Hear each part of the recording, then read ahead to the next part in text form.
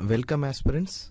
As you all know, UPSC announced the results for its preliminary examinations. More than 927 candidates cleared from our academy, and in that 70 of them cleared in their first attempt. We congratulate everyone who have cleared the preliminary examination.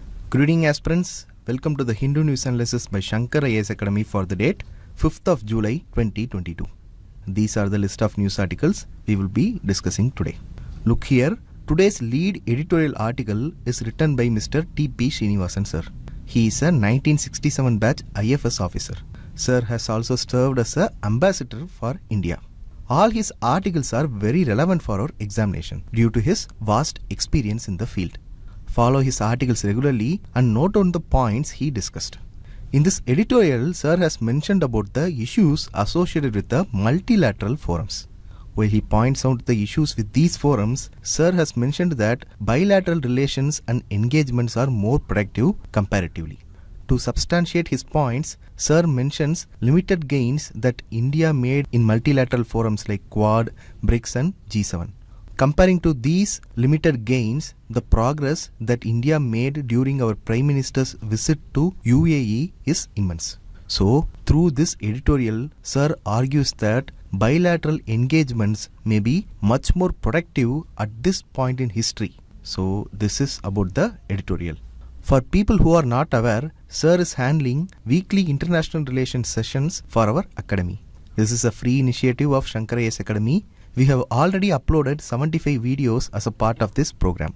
For people who are preparing for mains examination, you can follow the videos. It will help you prepare fodder material for your international relation related topics. So, do use the initiative. Now, moving on. Look at this article.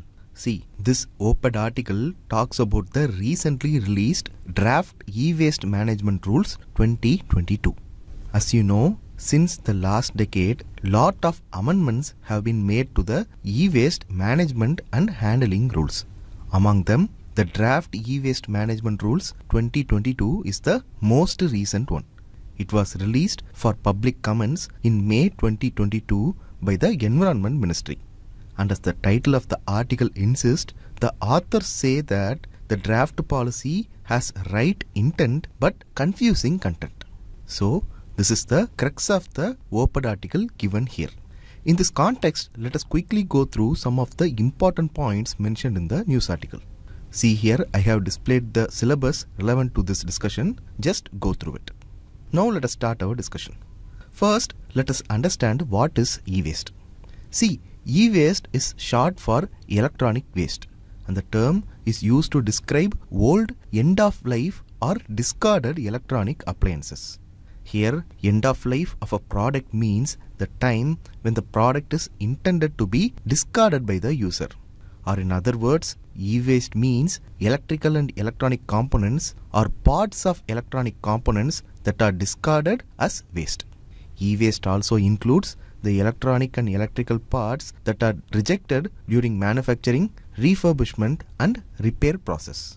Here note that solar photovoltaic cells, panels and modules are also classified as e-waste. Here e-waste management and handling rules is nothing but rules made for effective management of production and disposal of e-waste. Remember, these rules shall apply to every manufacturer, refurbisher and recycler who are involved in the production, sale, transfer, purchase and processing of e-waste or electrical and electronic equipment. Also note that these rules are not applicable to used batteries, packaging plastics, micro enterprises and radioactive waste. Why? Because these materials are ruled under specific separate rules for each of them. Now coming back to the Draft E-Waste Management Rules 2022. This draft policy retains the Extended Producer Responsibility Framework. So what is this Extended Producer Responsibility Framework or EPR? See, in general, Extended Producer Responsibility is a policy approach under which producers are given a significant responsibility for the treatment or disposal of post-consumer products. The purpose behind this EPR approach is to provide incentives to prevent waste at the source itself. it also aims to promote product designs that is environmentally friendly and support the achievement of public recycling and materials management goals. Now, according to the rules, the extended producer responsibility refers to the responsibility of every producers of the electrical and electronic equipment for channelization of e-waste to the authorized dismantler or recycler to ensure environmentally sound management of such waste. Here, according to the rules, recycler means any person who is engaged in recycling and reprocessing of waste, electrical and electronic equipments. So the rules retain this EPR framework. Now let us see some of the significant changes in the rules and the opinions of the authors about the new draft e-waste management and handling rules 2022.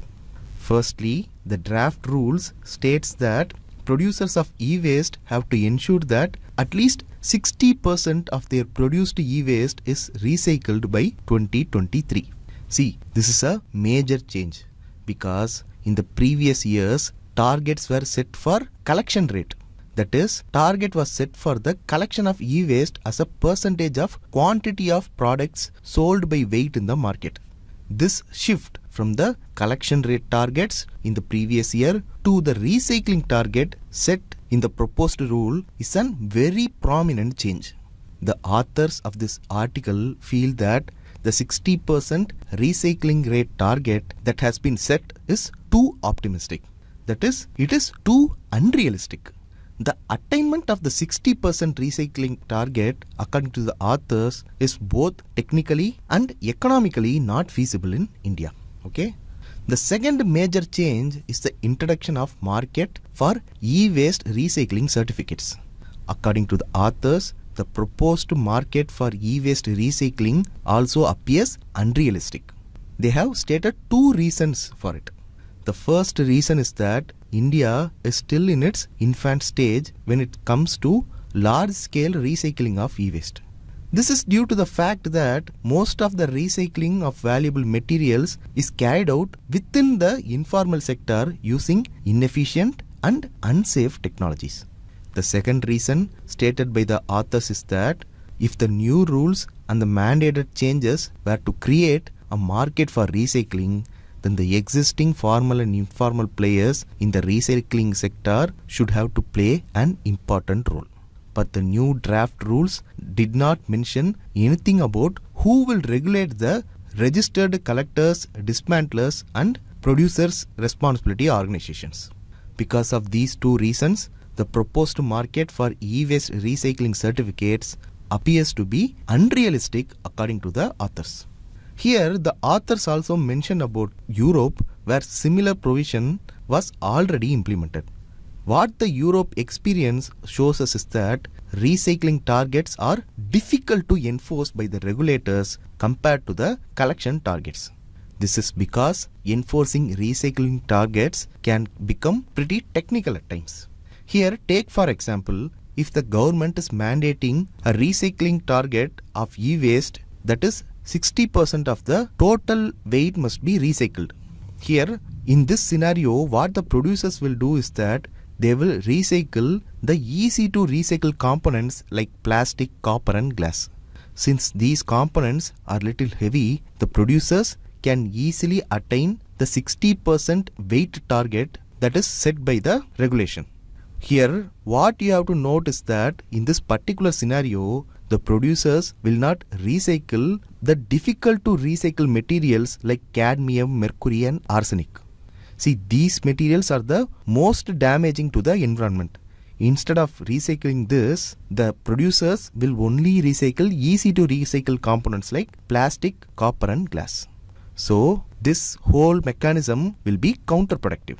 So, what the author suggests is that the Central Pollution Control Board, that is the CPCB, must come up with a clear set of guidelines about the 60% recycling targets. And they have to also give guidelines about how the recycling should have to be done. See, this has to be ensured to achieve the real intention of the rules. Okay, moving on. Thirdly, as I already said, the informal sector accounts for a vast majority of e-waste processed in India. various experts are of the opinion that informal sector must be integrated into the formal systems. But the proposed regulations have placed the responsibility of such integration on the state governments. The regulation, while pushing the responsibility to the state governments, did not specify the incentive for them to do so. So, according to the authors, the formalization of e-waste recycling will be difficult to achieve. Finally, the new draft regulation introduced the steering committee. The main role of the steering committee is to oversee the overall implementation, monitoring and supervision of the regulations. We saw that the new regulations introduced the concept of e-waste recycling certificates, right? It is this committee, that is the steering committee, that issue the certification. In this committee, chairman of the Central Pollution Control Board acts as the chairperson of the committee. The steering committee also has representatives from the Environment Ministry, Ministry of Electronics and Information Technology, and it also has representatives from the associations of producers and recyclers. The issue with the steering committee, according to the authors of this article, is that they lack representation in it.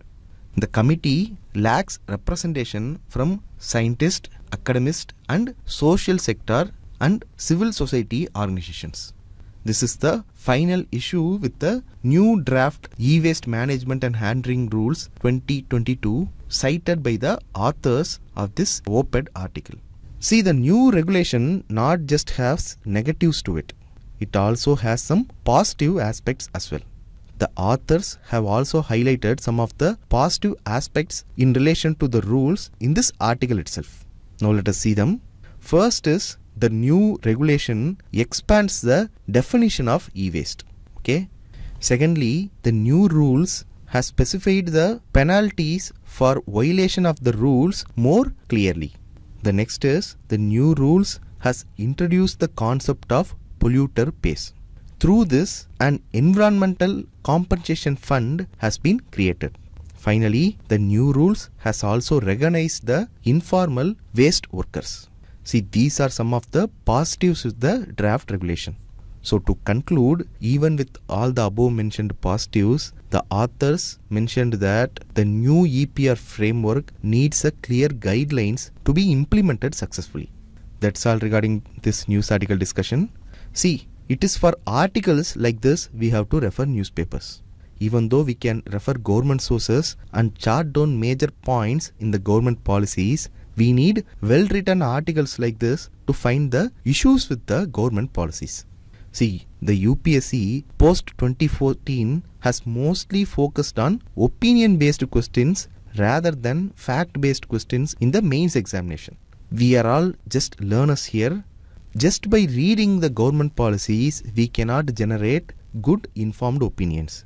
This is where editorials and op-ed articles play a crucial role.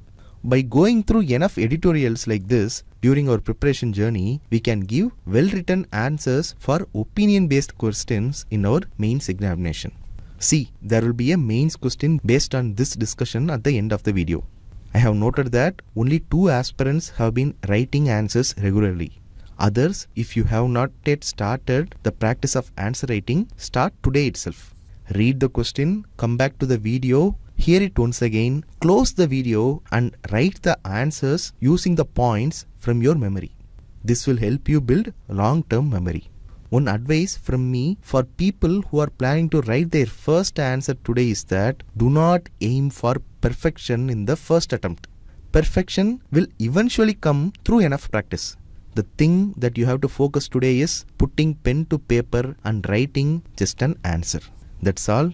I hope you guys didn't find the thing that I shared at the end of the video to be too preachy. I am just sharing my experience and helping you guys learn from my mistakes. Okay? With this, let us conclude this discussion and take up the next news article.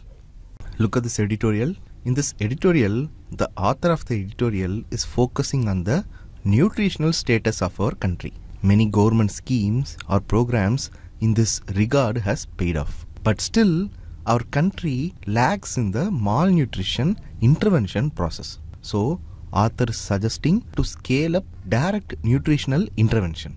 In this manner, author has also pointed out the focus areas. So in this discussion, let us see the nutritional schemes that are effective according to the author, the flaws in the schemes where improvement is needed, and what needs to change to eradicate malnutrition in our country. Before getting into the discussion, I have displayed the syllabus regarding the discussion. You can go through it. When we say nutrition, it refers to the process of providing or obtaining the food that is necessary for health and growth. If nutrition and health are two sides of the same coin, then food is the single factor responsible for both. Nutritional needs differ with age.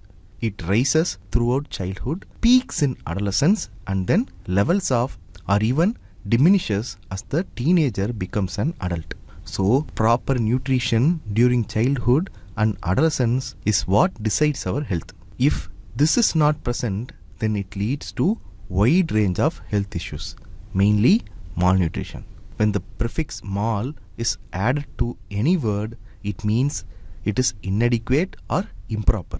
So malnutrition simply means inadequate nutrition or improper nutrition. That is why we say malnutrition is a general term that refers to all forms of poor nutrition. It most often refers to undernutrition, which is inadequate nutrition resulting from inadequate consumption of nutrients, poor absorption of nutrients, or excessive loss of nutrients. This results in two forms of undernutrition, like wasting, which is having low weight to height. Then stunting, which is low height for age. Finally, underweight, which refers to low weight for age. But here, don't forget that malnutrition not only includes undernutrition but also overnutrition also. Overnutrition is the opposite of undernutrition, which means getting more nutrients than needed. This is what earlier we saw as improper nutrition. Overnutrition also causes problems as it leads to excessive intake of specific nutrients and results in lacking of some nutrients. There is an imbalance here, so overall it leads to overweight, obesity, and diet-related non-communicable diseases like heart disease, stroke, diabetes, and even some cancers. So, a simple malnutrition causes all these issues. And if the same happens in childhood and adolescence, which are crucial stages of growth and development, then the damages will be serious and lasting. It not only affects the health and the survival of the individual and families, but also the countries and their economy. This is because of the simple social impacts like diminished learning capacity and poor school performance. See, these simple social impacts can translate into reduced earnings and increased risk to the above mentioned chronic diseases in adulthood. So here, what is India's position? In India, the undernutrition status is captured by the National Family Health Survey. Based on the data, we cannot say the situation is better, but improvement can be seen in malnutrition indicators. Here you can see the survey results of National Family Health Survey 4 and National Family Health Survey 5. According to the author, this child malnutrition in India is attributing to 68.2% of the under 5 child mortality. See, this slight improvement in malnutrition indicators may be insufficient, but it cannot be disregarded also, because it is a sign that the schemes and the programs of the central and the state governments are slowly bearing fruits. Mainly, central government's Poshan Abhiyan is responsible for this. Here Poshan stands for Prime Minister's overarching scheme for holistic nutrition that was launched in 2018. It is also called the National Nutrition Mission. It is Government of India's flagship program to improve nutritional outcomes for children, pregnant women, and lactating mothers. So, the program directs the attention of the country towards the problem of malnutrition and addresses it in a mission mode. For this, the mission ensures convergence of various programs, that is Anganwadi services, Pradhan Mantri Matru Vandana Yojana, scheme for adolescent girls, etc. The program has set targets for reducing the levels of malnutrition indicators. It includes reducing stunting by 2% per annum. Further, it was also agreed that the mission would strive to achieve reduction in stunting from 38% to 25% by 2022. Then reducing undernutrition as a whole by 2% per annum. It also aimed to reduce anemia among young children, women and adolescent girls by 3% per annum. And final target was to reduce low birth weight by 2% per annum. From the National Family Health Survey data, we can say that these targets were not achieved fully, but they have been achieved to some level. Particularly, the target relating to stunting was not at all achieved. 38.4% existed in the National Family Health Survey 4, but it could only be reduced to 35.5% and not 25% by 2022 as it was aimed. Why did this happen? It happened because Poshan Abhiyan focused on nutrition sensitive interventions. It did not focus on direct nutrition intervention. Here you have to understand about direct nutrition intervention and nutrition sensitive interventions. Direct nutrition intervention is also called nutrition specific intervention. It addresses the immediate cause of undernutrition such as inadequate dietary intake and diseases such as inadequate dietary intake, diseases or poor health status. Direct nutrition intervention is targeted on first 100 days of life, which is from pregnancy to first 2 years of a child's life. That is 270 days of pregnancy and then after birth up to 24 months, which is about around 730 days. Direct nutritional intervention is also targeted on women in reproductive age and adolescent girls. So here what are the interventions? First, good nutrition practices including adequate food and nutrition intake. For example, iron and folic acid and vitamin A supplements and deworming for women. Second is feeding, caregiving and parenting practices. This includes diarrhea control, promotion of good feeding and hygiene practices for infants and young children, and finally, national breastfeeding promotion campaigns. Third is lowering the burden of infectious diseases. For example, providing preventive treatments for malaria during pregnancy. Fourth is provision of micronutrients, for example, fortification of staple foods. And finally, the treatment of severe acute malnutrition. Also note that for the Indian context, UNICEF has mapped 17 direct nutritional interventions as you can see here. Now come to nutrition sensitive interventions. It is also called indirect nutrition intervention. These addresses the underlying cause or determinants of undernutrition. So it includes programs to improve food security, to improve access to health security and health services, provision of adequate caregiving resources at the individual, household and community levels, and providing a safe and hygienic environment. It involves actions from a range of sectors such as health, agriculture, poverty alleviation, water, sanitation, hygiene, education, food security and overall social protection. Note that indirect nutritional interventions help to enhance the scale of direct nutritional interventions. So both direct nutritional interventions and indirect nutritional interventions should be undertaken simultaneously to holistically address the problem of undernutrition.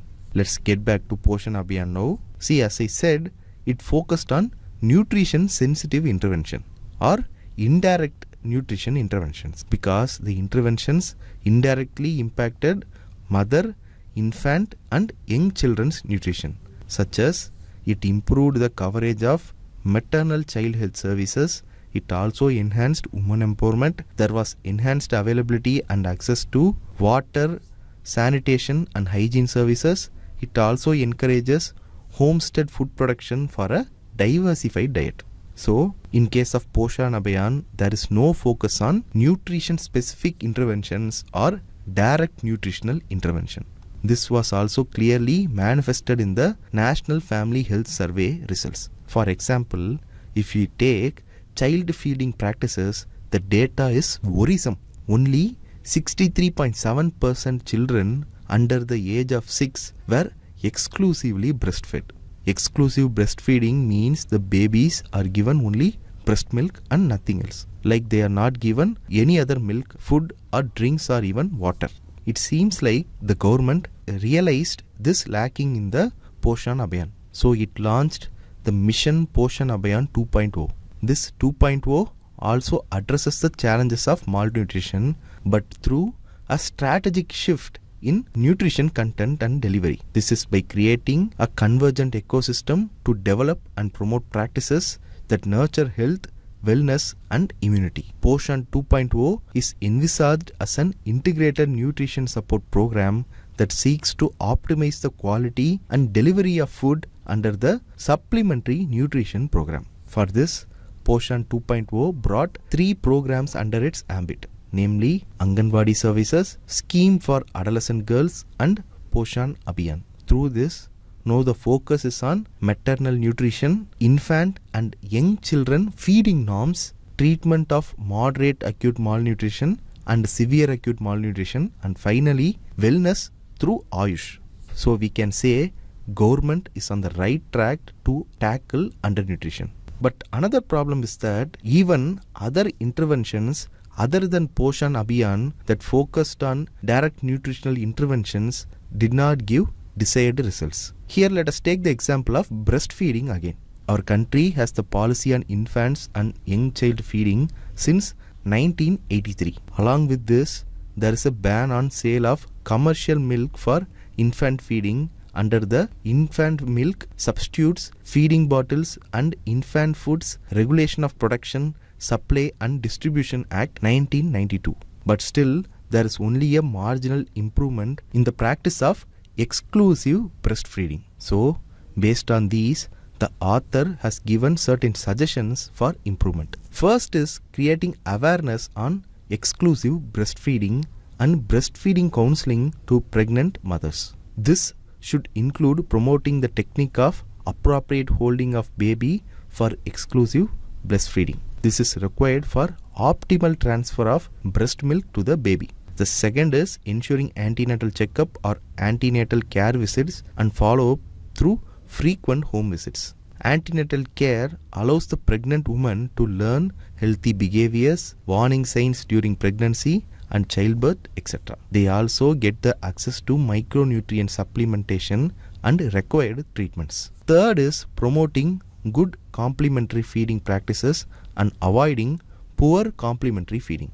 Complementary feeding means providing complementary foods in addition to breast milk. See, exclusive breastfeeding is for 6 months, and around the age of 6 months, an infant's need for energy and nutrition starts to exceed. So, breast milk plus complementary foods are necessary to meet those excess needs. According to the World Health Organization, if complementary foods are not introduced around the age of 6 months and if they are given inappropriately, then an infant's growth may falter. But remember, just like that, you cannot provide anything. First, at 6 months, they should be given pureed, mashed and semi-solid foods. Then by 8 months, finger foods shall be given. Like this, appropriate complementary feeding practices should be followed. Now, many of these are already undertaken under Poshan 2.0, but it needs a solid push. So, author suggests to invest finances and energies for greater thrust to Poshan 2.0. Finally, the author suggests revisiting the Integrated Child Development Scheme. It is an old scheme launched in 1975 and it could not control child undernutrition. So it can be revamped or modified into a different scheme. The conclusion is the overall emphasis should be on adequate nutrition in the first 100 days of life of a child to tackle the menace of malnutrition. Okay, that's all regarding this discussion. In this discussion, we saw some of the positive results from the government's malnutrition intervention program. We also saw some issues with the current scheme of things. We saw the difference between direct nutritional interventions and the indirect nutritional interventions. We saw the advantages associated with indirect nutritional interventions and the issues that needs to be addressed in case of indirect nutritional interventions. And finally, we saw about the Poshan 2.0. We also saw some of the suggestions given by the author to improve the overall health profile of our country. With this, let us conclude this discussion and take up the next news article. See this article here. This article states that the DMK had assumed power in Tamil Nadu a year ago, but it is still unclear how it is proceeding against corrupt officials. While he was in the opposition, DMK leader M.K. Stalin would often say that once elected to power, his government would jail corrupt ministers of the AIADMK regime. In December 2020, Mr. Stalin met the then Governor Banwarlal Purohit seeking prosecution of the then Chief Minister Edappadi K. Palanisamy and others. He submitted a 98-page memorandum listing specific charges of corruption between 2016 and 2020 against the then CM and his ministers. Mr. Stalin said that under Section 17A of the Prevention of Corruption Amendment Act 2018, the governor could himself take action against them. But till now, no significant action is taken. This is the essence of the article given here. In this context, let us learn about Prevention of Corruption Amendment Act 2018 and its major provisions. See, the Prevention of Corruption Act 1988 is an act of the Parliament of India enacted to combat corruption in government agencies and public sector businesses in India. Any citizen who is a government servant, if caught in malpractice, can be arrested on the charges of violation of this law. Central and state government is empowered to appoint special judges to try the offences. The offences that are covered under the Prevention of Corruption Act 1988 includes taking gratification other than legal remuneration in respect of an official act. The next thing is taking gratification in order to influence public servant by corrupt or illegal means. The next thing is taking gratification for exercise of personal influence with public servant. And finally, any public servant who commits criminal misconduct. So these are the offences that are covered under the Prevention of Corruption Act 1988. The Section 13 of the Prevention of Corruption Act 1988 is particularly important. Section 13 of the Act holds public servants culpable for securing a monetary advantage for another without any public interest. That is, if a civil servant does an act that resulted in a monetary advantage to another person without any underlying public interest, then the civil servant himself is culpable under Section 13. See, this provision, that is the Section 13 of Prevention of Corruption Act 1988, resulted in many honest officials being prosecuted even when they gained nothing and merely exercised their discretion in favor of someone. So, the Act was amended in the year 2018. Okay. In addition to this, some other changes were also made in the 2018 amendment. Now we will see some of the key features of the Prevention of Corruption Act 2008 amendment. Okay. See, the Act redefines the provisions related to criminal misconduct to only cover two types of offences. The first one is fraudulent misappropriation of property, and the second one is illicit enrichment, such as amassing of assets disproportionate to one's known source of income. The Amendment Act also introduces the offence of giving bribe as a direct offence. See, after the amendment, people who are giving bribe is also culpable. However, a person who is compelled to give a bribe will not be charged with offence if he reports the matter to law enforcement authorities within 7 days. So, take note of it. Thirdly, before a police officer conducts an investigation into an offence alleged to have been committed by a public servant, prior approval of the relevant government or competent authority should be taken. Such approval would not be necessary in cases which involves the arrest of a person on the spot on the charge of taking a bribe. So, for investigation, they have to seek government approval, and for spot arrest, government approval is not necessary. Now moving on. Fourthly, the Act mandates that effort should be made to complete the corruption trial by the special judge within 2 years. This period may be extended for up to 6 months at a time. In case of extension, the reason for such extension must be recorded in writing. However, the total period for completion of the trial should not exceed 4 years. Okay? Then the amendment made that those convicted of taking bribes can be imprisoned for 3 to 7 years besides being fined. Finally, it makes a provision for providing protection to the coerced bribe givers, that is, people who are forced to give bribe if the matter is reported to the concerned law enforcement authority within a week. All these provisions are meant to prevent corruption in India.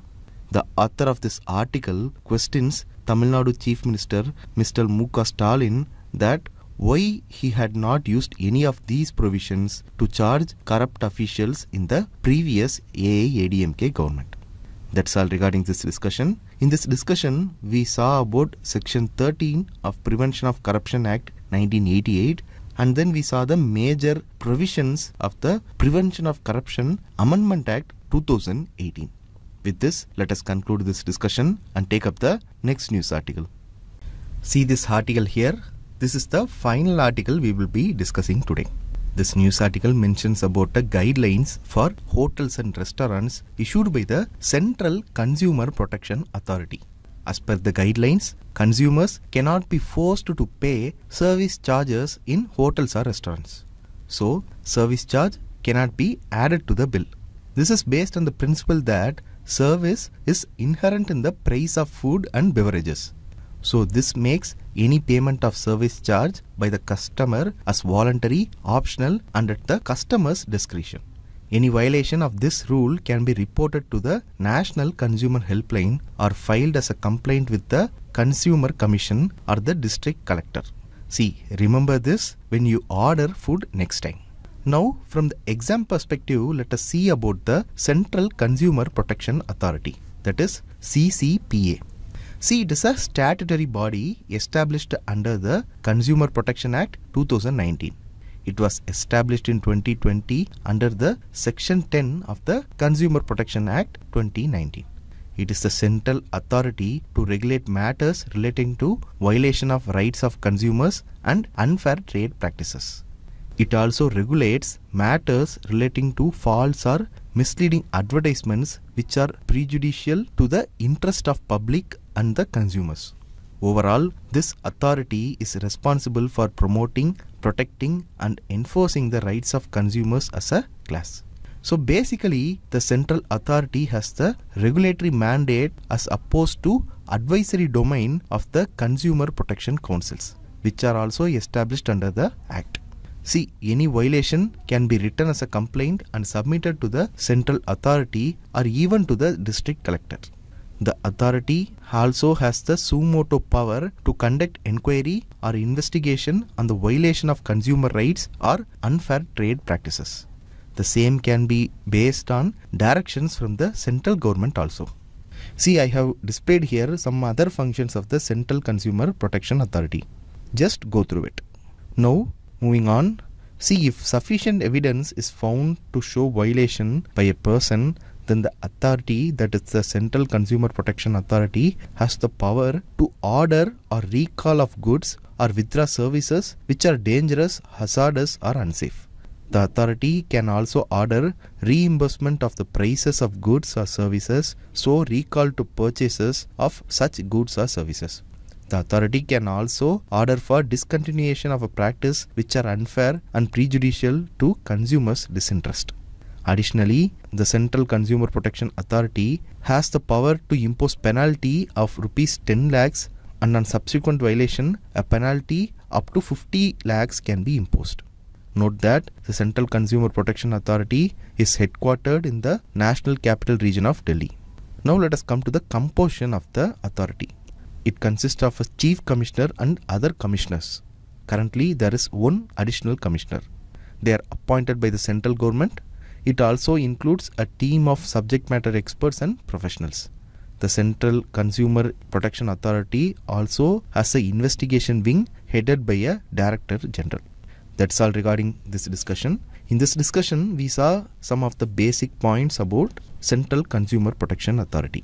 With this, let us conclude the news article discussion session and take up the practice prelims questions. We have 3 questions today. Let us go through them one by one. Let us take up the first question.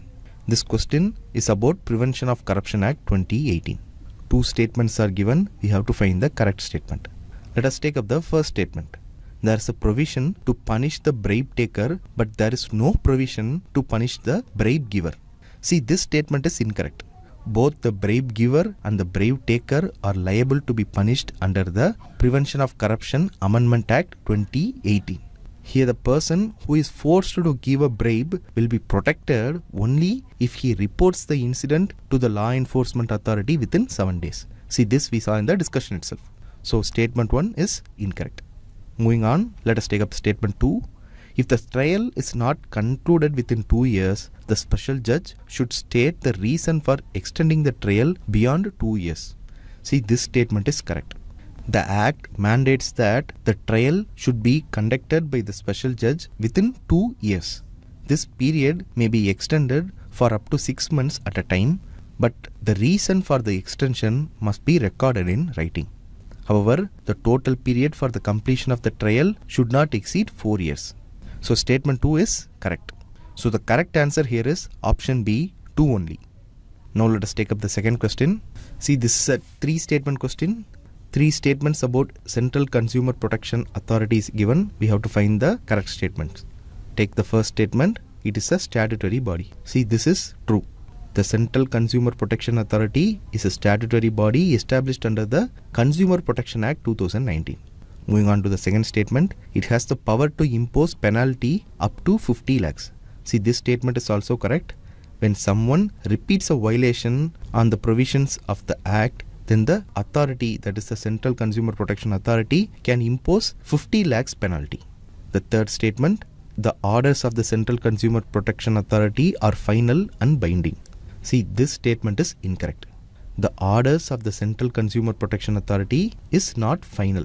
Final would mean no appeal can be filed, but it is not so. A person aggrieved by the orders passed by the central authority may file an appeal to the National Consumer Disputes Redressal Commission. It has to be filed within a period of 30 days from the date of receipt of such orders. So statement 1 is correct, statement 2 is correct, and statement 3 is incorrect. So the correct answer here is option C, 1 and 2 only. Now look at this question. See, this question is about National Nutrition Mission.